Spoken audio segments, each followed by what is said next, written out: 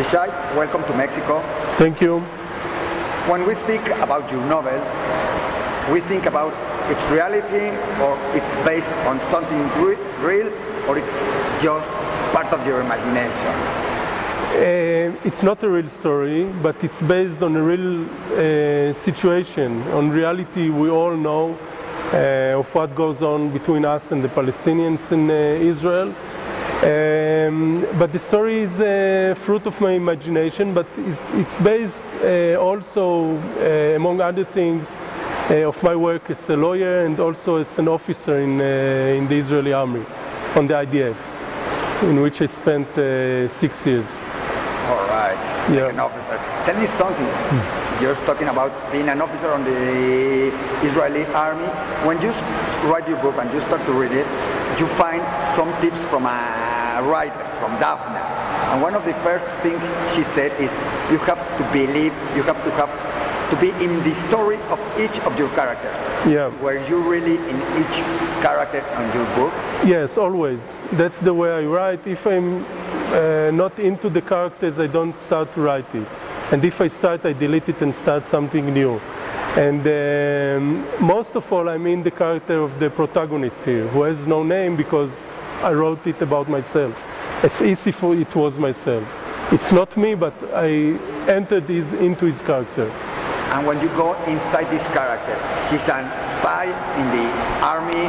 He has to do a very important job to find a very dangerous terrorist. What's what you're thinking about it? And more of it when you live in Israel, and for some of us it's like a police story like you see in TV, but for you it's also life.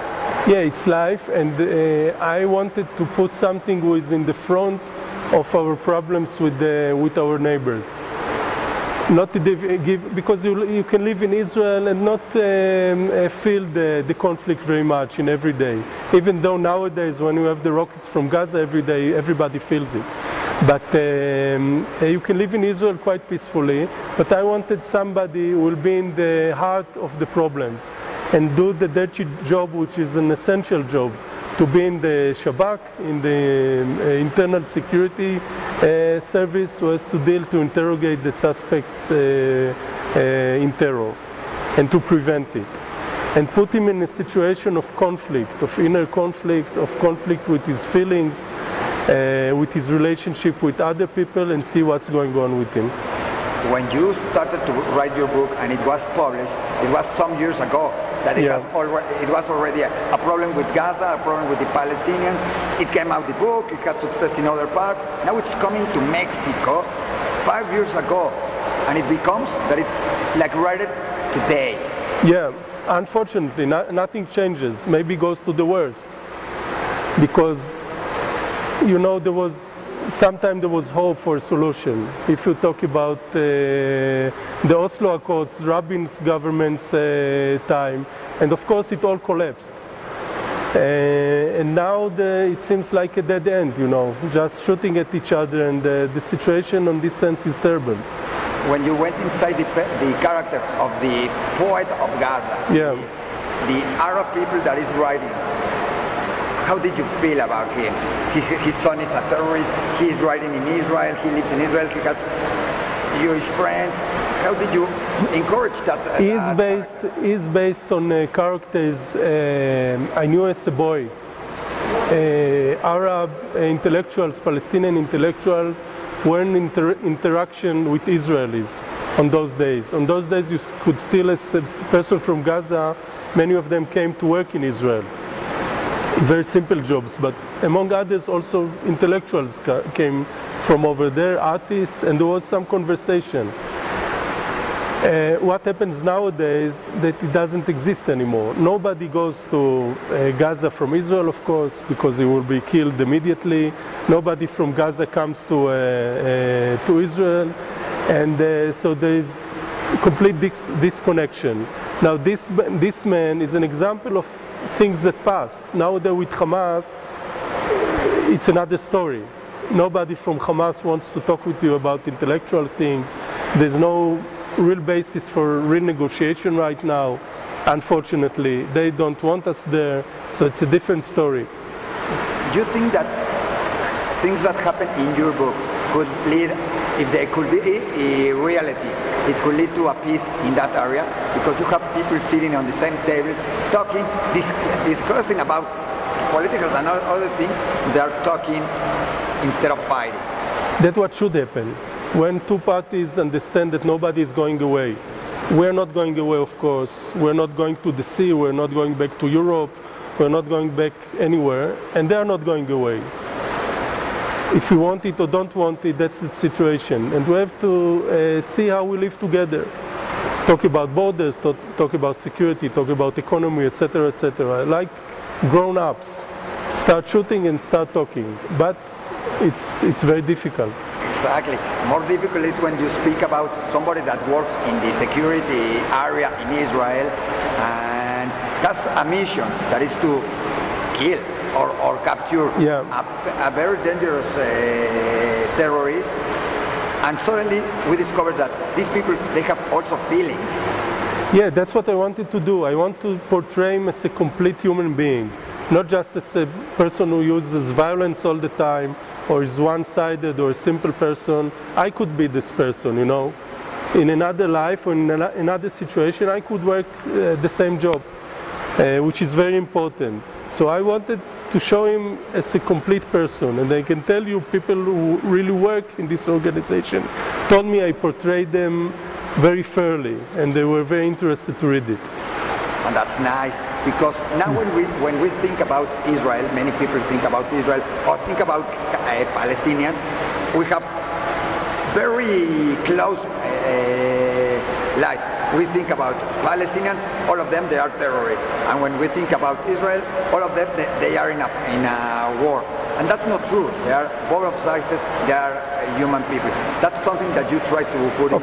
Of course, that's basic, but it's not basic to everybody.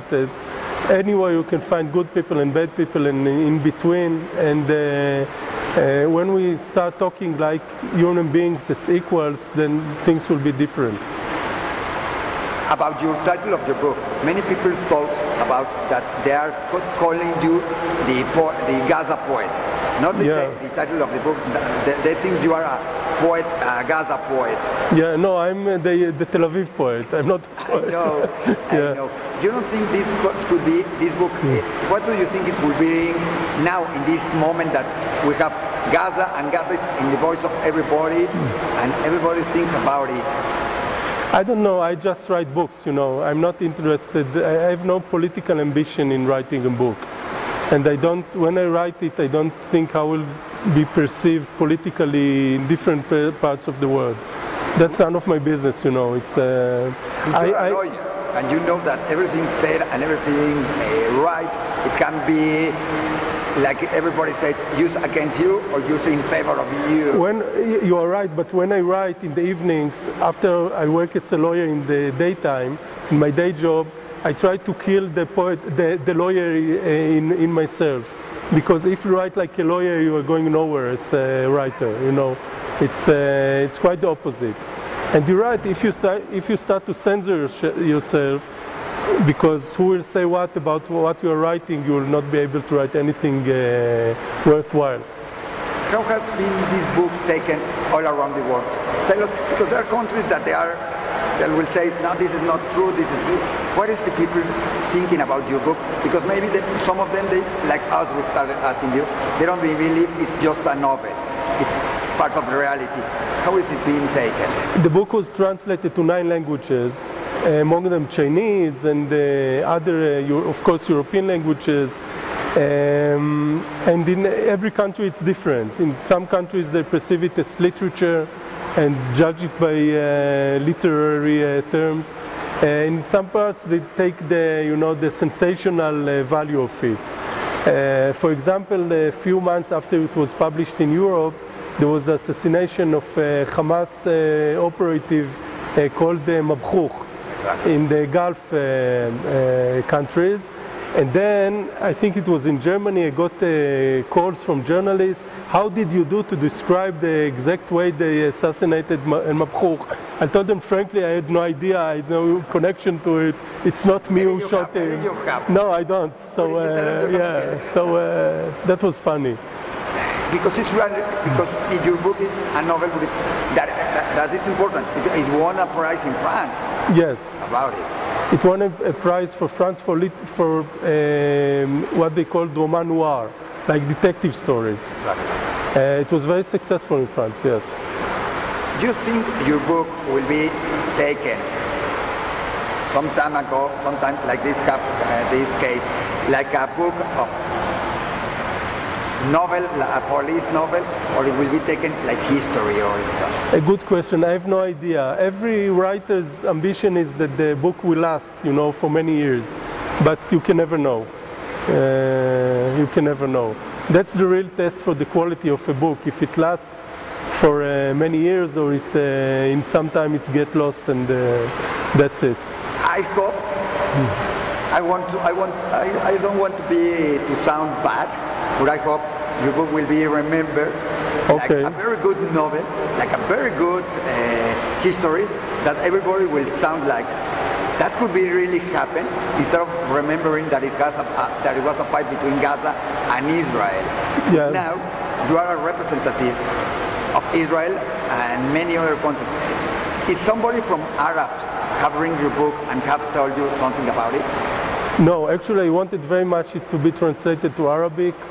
I didn't find a translator of it, I didn't find a publisher for it. So maybe you find somebody that wanted to publish it? No, I didn't find a publisher in Arab states for it. So that's part of the problem. They're not really interested in what's going on within ourselves and to different voices. I presume they see us as one body, which is, it's of course not the truth. I know you don't want to talk about politics, you don't like to be that, but now it's Israel, it's in the middle of the eye of everything.